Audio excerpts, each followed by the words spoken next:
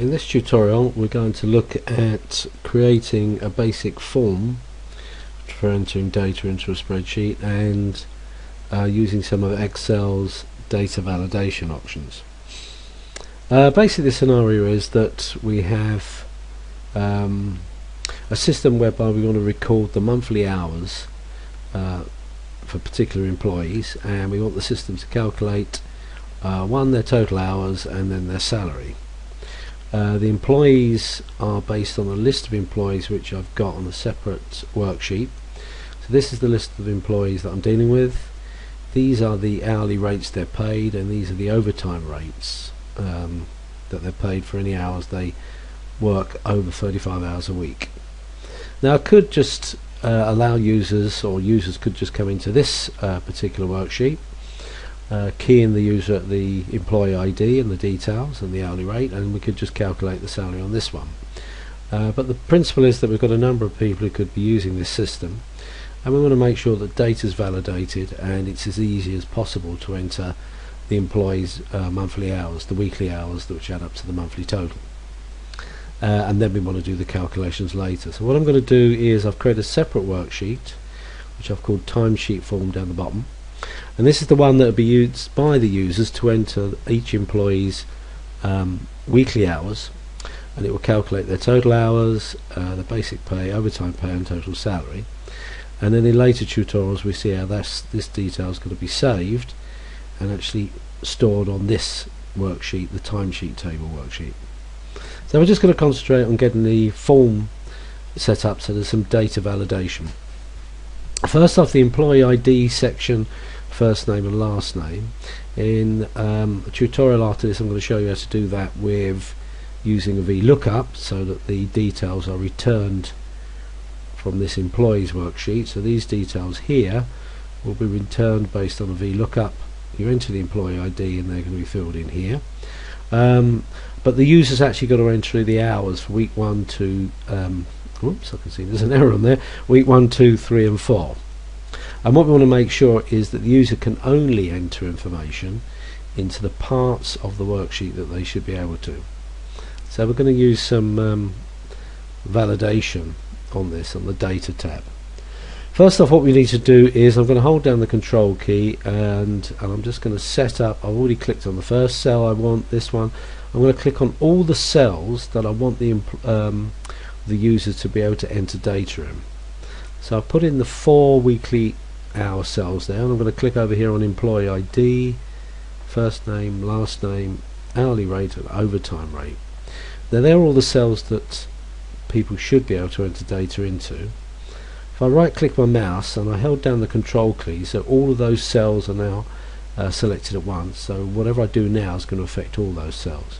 Right click the mouse, format cells, go on to protection, and by default in Excel all cells will have this flag locked clicked on, so that's what you'll see when you come in.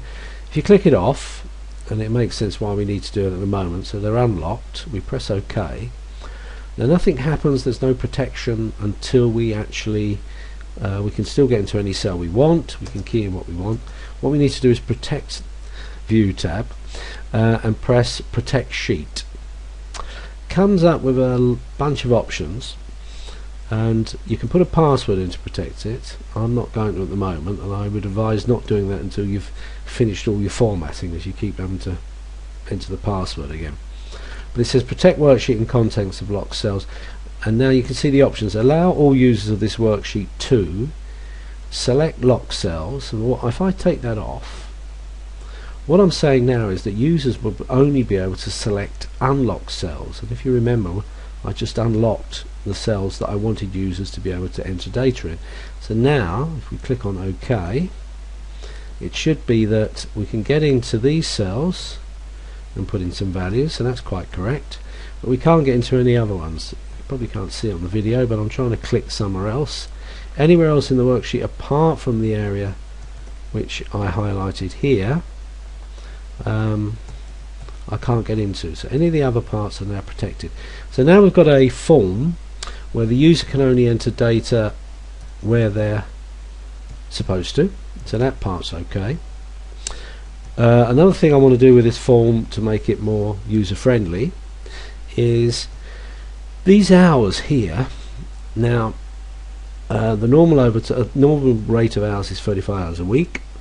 In addition, they could work up to an extra 15 hours of overtime, but the maximum any hours an employee can work on 50 hours a week. So each of these cells here, the hour cells, should have some validation to say, well, you can't put in any number that's outside the range 0, because they might have been off that week. 0 to 50 is what we want to put in, and we're only going to take whole hours, no decimals as well. So now what I'm going to do is highlight the cells again. I'm going to highlight just these 4 cells here where we can put in the hours. Now I go to the data tab, which is the one I wanted to look at afterwards, and I've just realised I've got to take the protection off. Not too good. So let's put the validation on. Unprotect the sheet first.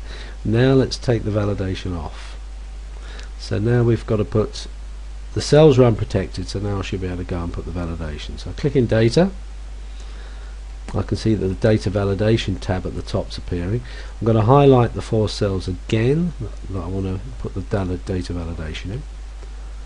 Okay, and if I go into data validation, and I've got some things I've already been playing with, so I want whole numbers, and I want between 0, not 60 as I was playing with before, I want to put in 50. So that means that the numbers in there can be a whole number, won't allow decimals, and it's got to be between 0 and 50. I could put in an input message as well over the top of there.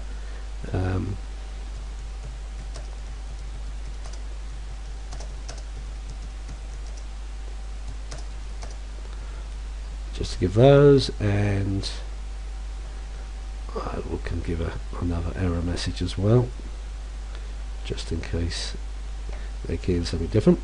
So now we're getting prompts on here, hours entered.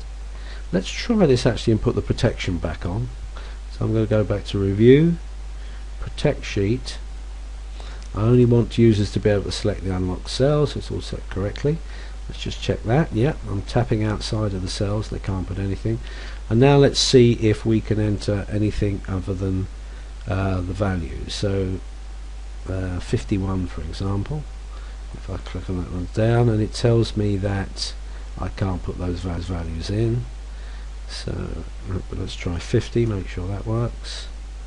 Yep, that's accepted.